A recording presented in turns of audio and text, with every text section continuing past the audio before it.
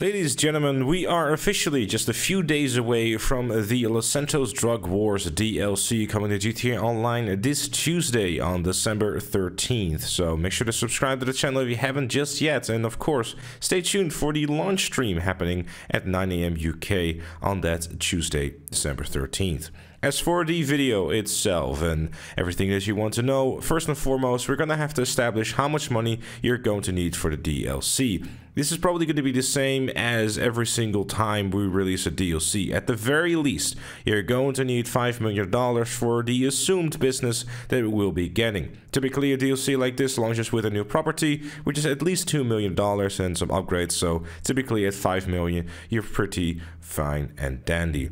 $10 million is a more comfortable place to be. It will allow you to possibly do some more upgrades to your business, especially with it possibly being a passive business. Some staff upgrades and that sort of stuff might come along the way too, and some vehicles to go along with it for potentially selling might be pretty good too. $20 million is the goal that I guess most of you would want to have, because then you can be extra sure that you're good to go, can buy all the vehicles that you desire, etc, etc. But really it's that $5 to $10 million range where you typically want to be in for a DLC. And of course, if you're not sure whether or not it's actually worth to even invest in the business to begin with, you can also of course wait until I release my guide on it, in case that is worthy of a guide at all. I'll be sure to let you know in a video coming next week. As for vehicles, typically supercars are between 2 and 3 million nowadays, sports cars are between $1.5 and $2.5 million, and generally speaking, you're going to need at least $1 million per car at the very least.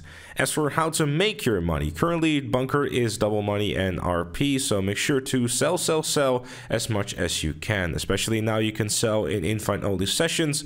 It is something very much looking into. If you're a bit of a daredevil or have some friends to be able to help you out, a full bunker in a public session will make you close to $3 million, if not more. Very much worth the risk. If you are a bit of a daredevil, I personally find it worth it, but it's entirely up to you. And if it's worth investing into a bunker just for the next coming days, I wouldn't say so. If you have money laying around and you're planning on more of a long-term plan, then maybe. But I guess generally nowadays, it's more worth it to just do a heist or two rather than just waiting for hours for your bunker to fill up, at least in my opinion.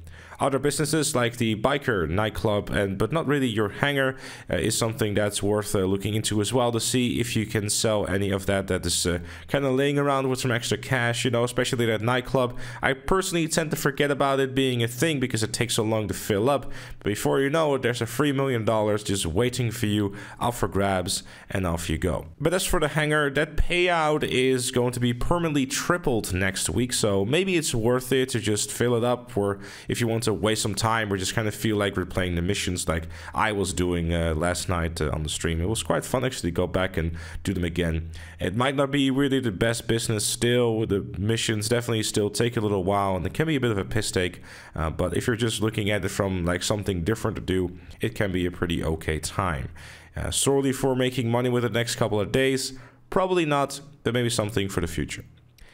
Also, if you haven't sold a business since the Criminal Enterprises DLC back in July, then you will still have the first time double cash bonus to use as well. Obviously, as per usual, also the garages. Have a look through your garages and see if you can sell some of the junk in there that you're not really planning on driving anytime soon. Some of the, for example, cars that you got in the last DLC you were excited about for about 2 days and then realized that you want to go back to using your HSW vehicle, for example. A worthy thing to consider selling, because that is another $1 million typically in your pocket. Bunkers and the mixed goods for your CEO warehouse are also a quick $100,000 this week, considering the fact that every 45 minutes you can just go and do a delivery of these.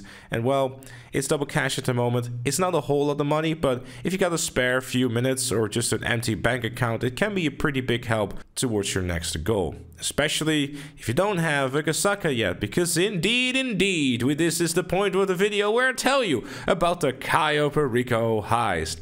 Yay! Look, alright fellas, look, alright. Even with the cooldown, it's still a super easy and arguably just the best way to make a quick $1 million to $1.5 million in less than an hour. Investing into a Kasaka, if you got the time to do a heist every couple of hours or so, definitely won't hurt. especially if you combine it with a double cash bunker if you do have that laying around. Kyberiko High still very much is a money printer, just with a small cooldown. And remember, you don't always have to buy everything on day one, and a Kasaka is still very much more useful in the long run. Unless that new business will be better, but that is something I will honestly doubt, which I will still find worth keeping in mind regardless. And again, I'll be making a guide and letting you know how worth the business is next week. Obviously, if you don't have or are just sick and tired of the words Kyberiko Heist, and so much so that you cannot even be bothered to turn on the game to play it, then you can also opt for some other things, like for example any of the other heists. But unfortunately, you're going to need to have a buddy or two for that. So feel free to use the comment section down below to find someone if you need someone. Payphone hits can also be a pretty decent way of making some money this week if you do have an agency, but if there's really nothing that you got going on in businesses or properties whatsoever, then I suppose it's time for UAP missions because there are double cash and RP this week. It's not super great, but it can make you a few extra bucks. It might lighten the burden ever so slightly. Collection time and resurrection adversary modes are also double cash and RP. It's not amazing, it's highly based on time, and even after the buff in the last DLC, I don't entirely see them being the biggest money makers of all time, but it can be some pretty decent money making. And well, the game modes themselves aren't too bad, especially if you kind of know what you're doing in the PvP area in GTA Online. This should be some very easy money. And that is pretty much all there is to it. That is how you can make yourself some money for the DLC. As I said before, and I'll say it again, Tuesday, December 13th, 9 AM UK time, the launch stream for the GTA Online Los Santos Drug Wars DLC. Stay tuned, subscribe, and follow me on Twitch as well to stay updated with all the latest and greatest things in GTA Online and its upcoming DLC.